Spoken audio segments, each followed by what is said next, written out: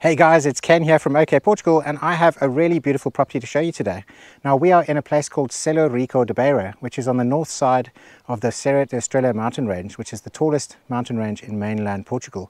It stretches up to about 2,000 meters.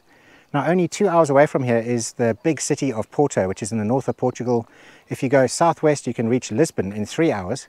And if you go to the east, you can reach the capital of Spain, Madrid, in just under 4 hours. And finally, if you want to get down to the Algarve, if you want to go to all those nice beaches, it's 5 hours away. So this is the entrance to the property. It's really nice and wide. The owner was telling me that they actually got a massive trailer through here with a digger that did a whole bunch of groundworks on here. You could fit caravans through here, big cars, motorhomes, all sorts of stuff. So nice big entrance, all made in this beautiful granite stone wall, as you can see. And this stretches all the way around the property, which is just over 2.2 hectares. We've got 6 wells, we've got 2 big granite water tanks. We've got lots and lots of water on the land. There's a beautiful river that runs all the way through.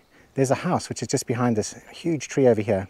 The house is in full need of renovation. There were actually people living in the house up to 4 years ago. It is a registered house, a registered habitation. It's got a post box outside. We've got electricity that's right next to the property, as you can see by the big sort of electricity pylon here. So it's very easy to get electricity to the house.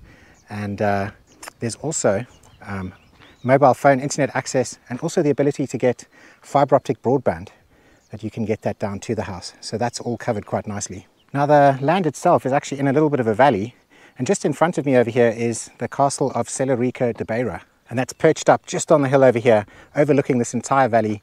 It's only 2 kilometers away, so if you walk up this road, you can basically get to this village where you're going to find shops, cafes, supermarkets.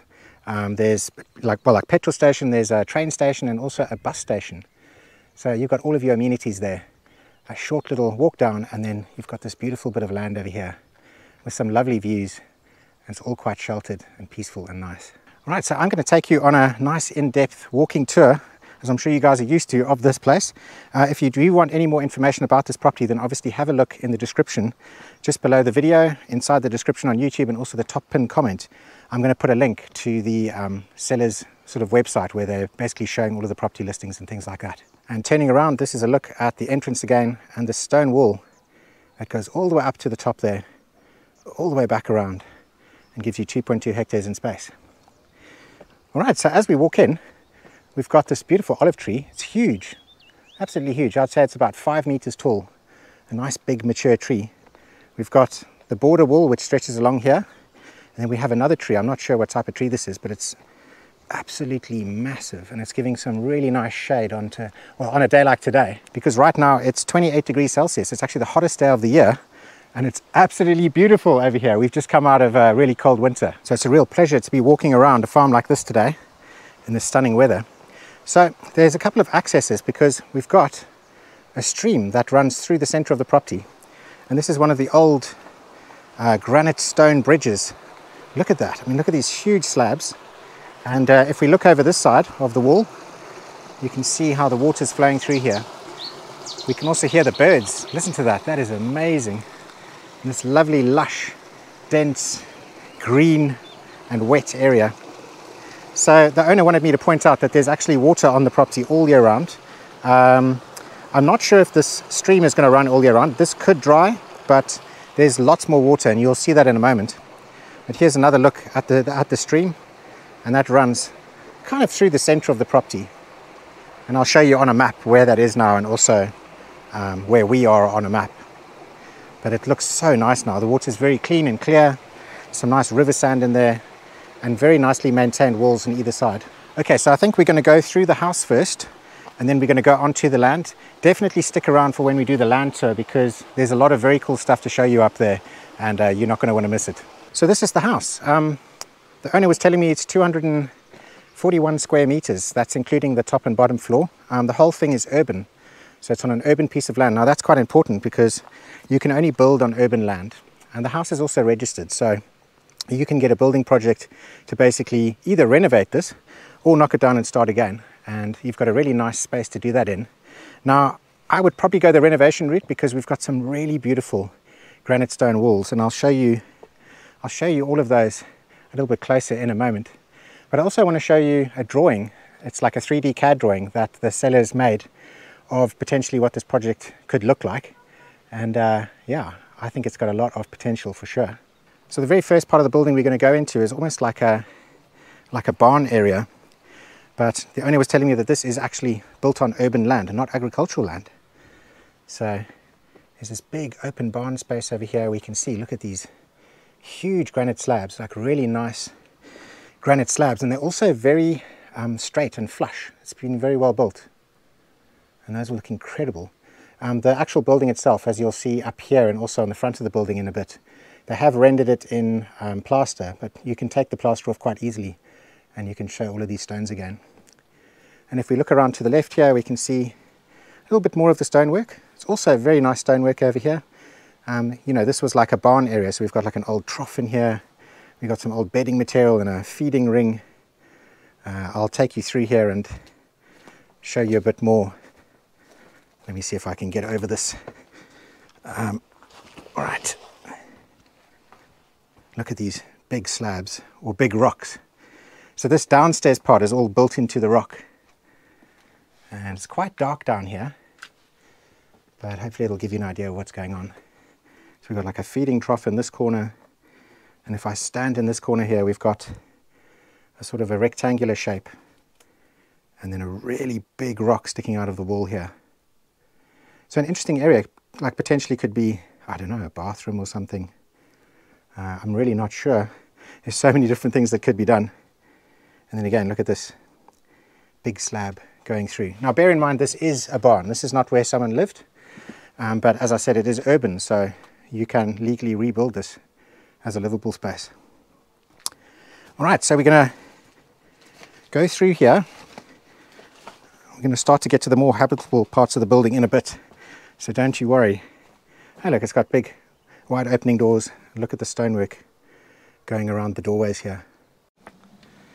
Cool. So, okay, it's a good start so far. Let's see the rest. Now, looking back at where we just come from, we've got this roof section, and in the plans that that the current seller has in his 3D drawings, this is actually like a big roof terrace area, which I think works quite well. And there's also an entrance that you can see from here, and I'll show you once we get into the building. We're actually going to start on the bottom of the building, which is like a big cellar area. You can see it's a big rectangular shape, 2 doors, 2 big windows. And as we go inside here, the first thing I notice is we've got this beautiful, almost Roman road looking surface. Now, earlier on, I was actually walking around up on the road there, and there's actually an old Roman road that's on your way to the village, and it's the most beautiful looking thing. I'll show you some footage of that now.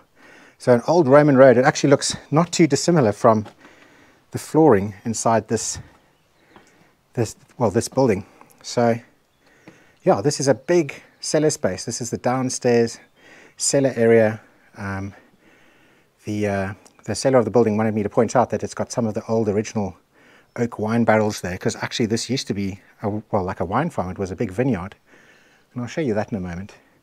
But also another thing we're showing you guys is this space here. So where the window is, you could actually make a door here, and this door can take you into the area where we've just come. So potentially you could have another living area down here, or a kitchen and a bathroom down here, and this could be like the doorway. And if we look up here, this would be the sort of terrace area, and look at the views up on the castle there. Right, now let me just have a look in the other corner over here and see what this is. It's like a big brick structure here. I think this is probably the footing for a fireplace upstairs. I was wondering if there was a fireplace next to it, but yeah, so this will be the footing. I'm guessing there's probably a fireplace just upstairs in the main house.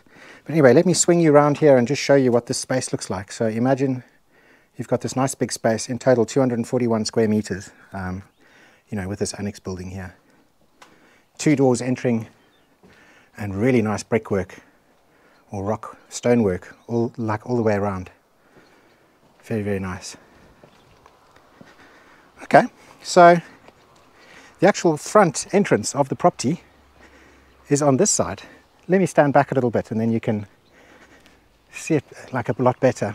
So we've got some steps leading up. Now he's got some 3D renders of what it could potentially look like. And yeah, look at these stones from the outside. We can see them a bit better here. really huge pieces, and they're going to look so nice when they're pointed up. This is also quite a nice little feature here, this little water bowl. Okay, so granite stairs going up through the front door, and bear in mind that this house obviously is in full need of renovation. We've got an old door on here. Apparently someone lived in here 4 years ago. So, yeah. But, yeah, this is their space. I think, let's start on this side over here. That'll be the fireplace I was talking about. And as we can see through here, we've got some windows that look out the back. This is sort of towards the back of the farm. Really nice views looking out that way. And there seems to be some kind of an attic space that's all netted off. But yeah, I mean, I think this whole part here definitely needs a full remodel. And as you can see, the floors, I'm not sure if the floor is too safe to walk in on this part, so I'm just going to show you what this room looks like from here. But obviously we've got some very nice views going out in this direction. And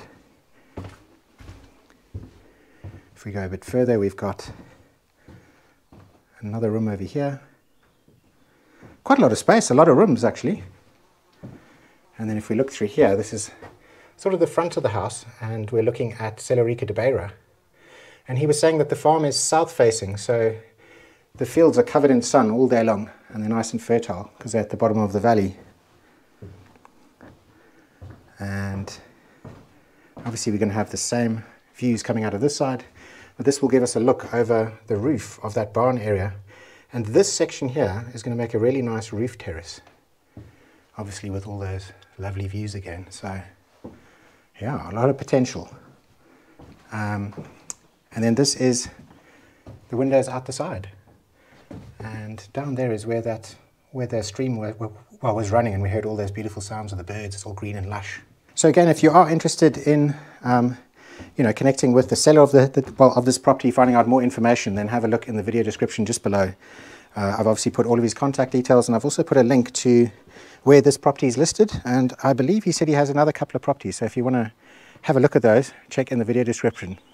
All right, let's head on down the granite stairs and let's see what's going on here. So, as I said, the whole property is bordered by a stone wall. This is a very short wall on this side, but along this back of the property you can see we've got a really tall wall, and that just goes all the way into that opposite corner over there. About 3 weeks ago he came here with some diggers and tractors probably, and they basically cut all the grass and they got rid of brambles and they did all sorts of stuff. So at the moment everything is kind of you can see the treads and everything. There actually wasn't any grass or anything here a couple of weeks ago, and it's all kind of gone green again. So yeah, it's looking pretty good. But imagine if this place was landscaped, if you were living here and you were landscaping it, just how beautiful it could be. Right, so I'm just giving you a view of the house from this side at the back. You can see the steps going up, and you can also see where the annex building is and where the roof terrace is. And now I'm going to take you on a tour around the land. So there's quite a lot to see. We've got 2.2 hectares. We've got 6 wells. We've obviously got that beautiful stream running through. There's actually a couple of streams cutting through the property. Over here we can see there's lots and lots of water. It's been a very wet winter and spring, or beginning of spring, and as you can see we have lots of water on the land. Now this is because it's been cleaned and cleared with like diggers and tractors and things. But what happens on land like this is, because we're at the bottom of the valley, the water kind of comes through the walls and things, and you can make these lovely little streams that all connect. Now I'm going to get around this section here, and I'm going to take you to one of my favorite little features. This is actually the first time I've ever seen the farm. I did get some information about the farm and a couple of pictures and things from the seller, but this is like the first time I've actually walked around. So one of the first places that we went was just up here. It's a higher point on the land. It's not the highest point, but it's quite special because it's got all of these granite rocks, big boulders. It's like a big sort of rockery area, and I'm just going to walk through here now so you can see just how awesome this looks. I love all of this lichen and moss and all of the stuff growing on it. But yeah, look at these rocks. Big boulders, and they give you a beautiful commanding view of the land all the way from this side and stretching all the way down back to the house. Cool, so we're going to go along the sort of wall side here. I mean, this wall is amazing. Look at this. It's really straight and well built, and it stretches all the way down. The whole property's walled. And yeah, as I was saying, imagine if this place is actually, you know, looked after and landscaped. It's going to be absolutely stunning up here. I mean, it already looks beautiful, and we've just had diggers and almost like bulldozers coming through, you know, so imagine. Now on the left over here is something called a Nora, and I'll show you that in a bit. It's an old well that's basically powered by a donkey or an ox or a cow or something. And what that's used for is to fill concrete tanks. I believe the owner was saying that this tank's about 17,000 litres. So a really big tank. I called it a concrete tank, and actually that's a mistake because this is not concrete. These are granite slabs. So you don't really see wells like this anymore because it's too expensive to build something with massive granite slabs this size. But you've got 17,000 litres, and this would make an amazing way of drip irrigating this whole flat terraced field area, or potentially just having this as a pool or a pond or a wetland area. So it's a really nice feature to have on the land. And I'm going to carry on going down in this direction because there's something else over here that I want to show you. Now, as they've been clearing the land, they've been quite sympathetic to a lot of the trees and things that are here and that are growing here, and they've pruned them quite well. So this is one of the 6 wells on the property. And now this isn't a stone-lined well. This is more of a natural dugout well. And it's fed from this little stream over here, as you can see. The water is actually quite clear, but we do have quite a bit of algae in here, obviously, because it's getting direct sunlight. But this runs through here in a straight line and connects up with this stream running through the center of the property. And there's also a little bit of the stream that then runs in this direction and goes to this water tank over here. Now, I want to take you to this corner of the land. Instead of zigzagging all over the place, I'm trying to do this in a nice structured way so that it's easy for you guys to follow along. But I'm also going to show you on a map exactly where we are right now so that you can, you know, see what's going on. But just in front over here, we have another nice feature. It's another little stream that's running along the wall here, and that stream, let's catch up with it, is basically, as you can see, very clean and clear. Really, really nice. That runs down here onto this lower terrace, and let me just get down here so you can see, and you can hear the water flowing over the edge here and then running down in this direction, where it then joins up with the stream. Potentially you could use this water to gravity feed into that tank over there and then overflow out of that tank and then go into the stream. So there's quite a few options that you can do shifting water around the farm, and as you can see, the water looks quite clean and clear and really, really pretty. One of the things I'm really enjoying as I'm walking around the land here is listening to all of this trickling running water. Now, I'm wearing a special type of microphone that's basically got a very narrow band that only picks up my voice and basically it doesn't really pick up external sounds. So you might not be hearing it as well, but yeah, there's some lovely sounds here. Looking back in that direction, we've got the house over there. We have the front entrance in this direction over here. We have that tank just down here somewhere. That well just over there. We've kind of walked up this way and we can kind of see the land a bit better, where we've got this raised area here of terrace, and we have a nice big flat open section over here, and then it also extends all the way back here, and we have more terraces and bigger sort of flatter areas. So nice varied land. And obviously that castle up on the hill, look at that. I like the fact that the borders and boundaries of this land are very well defined. So, you know, there's not much guesswork in figuring out what part of the land is yours. It's all got these beautiful big stone walls on them. Now there is another entrance to the property. It's actually a very old entrance. Maybe, well, I don't think it's in use anymore. It doesn't look like it, but perhaps it could be used again. All right, so I'm going to show you on a map exactly where we are right now. And this is this entrance. So we've got the stone wall on the side, and that goes straight all the way back into the corner from where the house was. And you can see it's in very good nick still. And there's a couple of pieces like this, but I mean, this wall is so old, still standing up, no issues. You could put a gate across here. This is your other wall, so this is the limit of the property here. This stretches down here and up and back to the road. So on the other side of this wall is a sort of public right-of-way.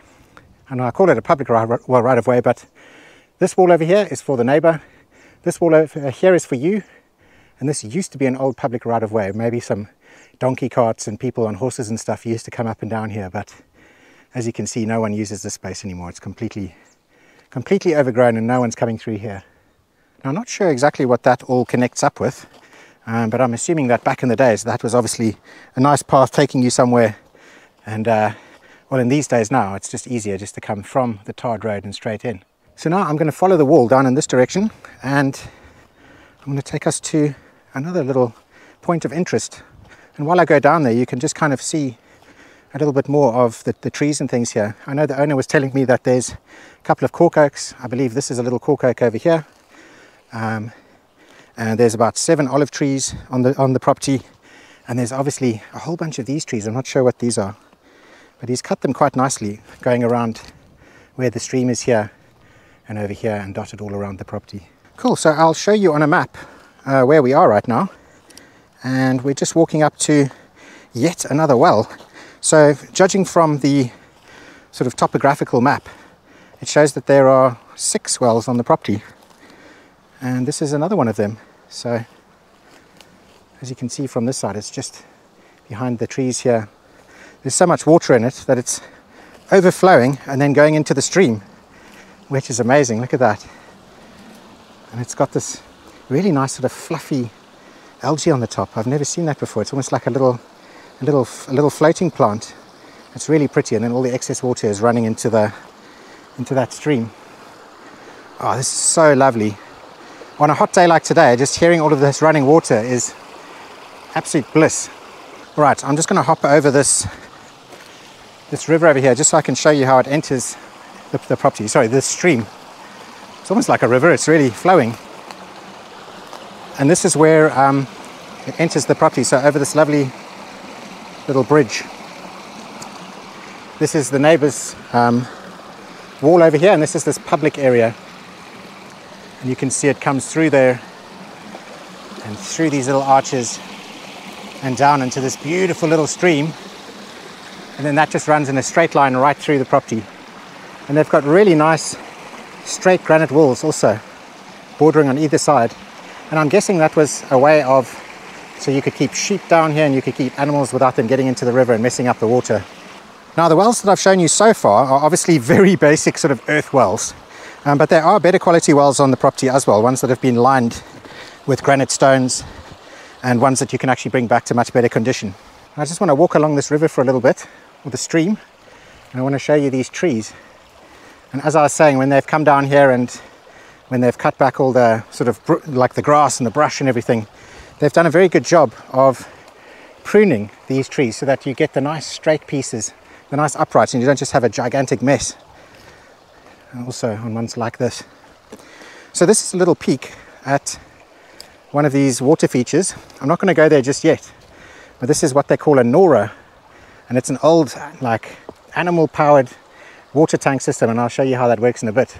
But we're rather going to go to a much bigger one to show you first. Now, as I said earlier, we're sort of in a valley.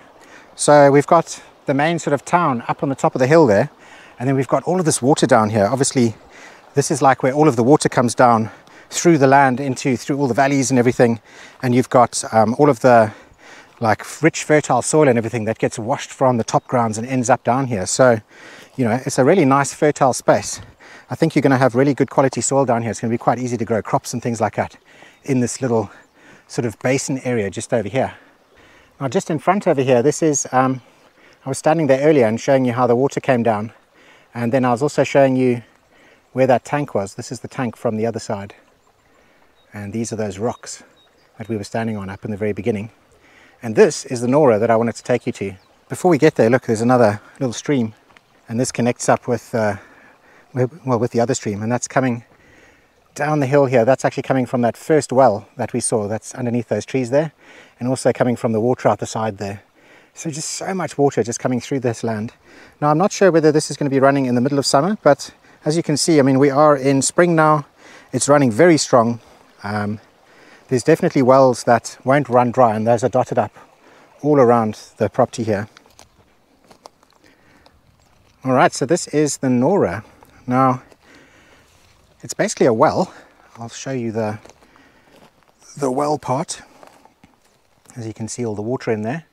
There's obviously a couple of branches and things from when they were cleaning and clearing, but the water itself actually looks very clean and clear down there. And then on top of the well, we've got this big metal structure. As you can see, we've got some gear mechanisms, and then we've got this over here. So what they would do is they would tie a donkey or an ox or something to this, and as it turns around, it turns the gear mechanisms, as you can see. And when it's doing that, it moves this gigantic wheel over here. That wheel has a chain going all the way down, and it's got buckets on it. As the buckets come up, they dump the water into this little trough over here. It would overflow through here into this. This would flow through a pipe underneath the ground. The pipe would come up here, and look, you can even see there's a bit of water in there.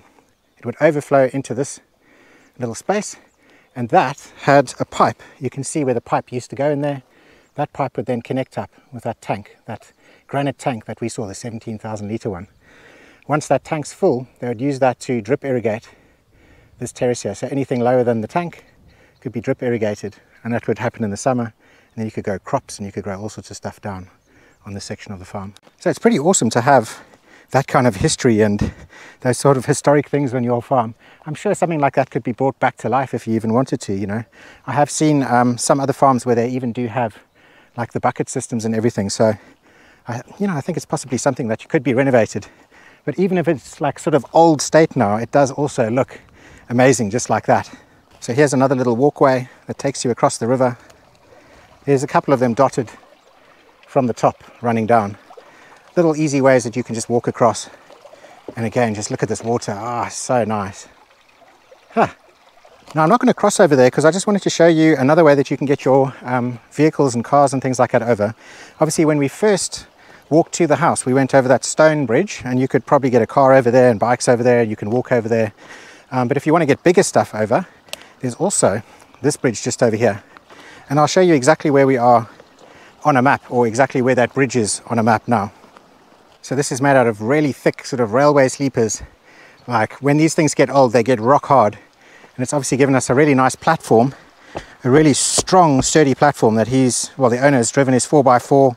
I believe they got the digger across here and everything, so it can take a lot of weight. The house is just over there, and that first stone entrance that we crossed is just over there. So I think you can take a car up there, but if you've got a ginormous car, then you probably want to take it over this little bridge access over here. And just look at this. Look at the stream. Now imagine before they did all of the groundworks and before the digger came, imagine having beautiful bushes along here and beautiful things growing next to the stream, lovely little bits of shade, and obviously just going all the way back up here again. Imagine planting lovely veggies or planting fields of barley or corn or something like that over there. And actually, there's something I need to tell you about this big space. So you saw that wine barrel in that bottom cellar over there. The reason the owner wanted me to point it out is because this farm actually used to be like a vineyard. This whole big space in front of me here was all covered in vines. But we're talking, they're very, very old vines. And so they weren't looked after, and that's why they had to be taken out. But, you know, this is actually a perfect place to grow vines. We're south facing, you get sun the whole day long. There's actually plenty of water down here. And it's a really good field for growing a vineyard. Right, so let's just do a little map check so that you guys know exactly where this is. This is another well on the property. This is a stone-lined well again. This one doesn't have a Nora on it, but I mean, another access point for water. Look at this. And look how close the water is to the ground level. So as I've been walking around here, I've noticed there's some little herbs and veggies. Now this over here looks like fennel, I think. Very licoricey, and there's hints of other little veggies, so I think they possibly had some little veggies down here at one stage. This is a look back at that Nora over there and the trees and the lovely little shade that you get on this side of the river or stream area. Now we're going to walk up just over there to that other Nora. I'm going to show you on a map exactly where that is now. And here it is. So it's also raised above the ground so that there's a walk around space for the donkey or the cow. Now unfortunately this one, the actual mechanism is in much worse condition, but up here it probably had a plank of wood going through. Then you'd attach the cow or the donkey and then they'd walk around, and it would also use buckets. And you can see, just look how high the water levels are. Amazing. And of course these Noras are used to pump water out, but then you have to put the water somewhere. So just in front over here is another granite tank, and we're just going to go across there now. Again, this one is built in granite, so you know, it's not made out of brick, it's not made out of cement. Huge granite slabs. And I'm thinking that you could do something quite nice with that. You could turn it into a, well, it could be a little dipping pool, it could be a little water feature, it could be something that's used for drip irrigating vegetables, it could be a little place for wildlife. It could be absolutely amazing. Right, so I'm going to walk up to the very top corner of the land now, and this is kind of like the highest point of the land, so we're going to get a really nice view from up there. I mean, I've only walked a bit and already we can see the tank over here, we can see all the stonework, and we can see the Noras, we can see back in the direction of the house. Really, really nice views back up here. Now if you think there was only one stream, there's actually another stream up here. I totally forgot about it. Look at this. So coming out the wall there, we've got some more water that like makes its way down, goes around here, and then zigzags back, and then runs all the way down there back to where the house is. And again, just looks very clean and clear. Lovely sounds. Let me just step over quickly and take us up into this corner over here and give you some views.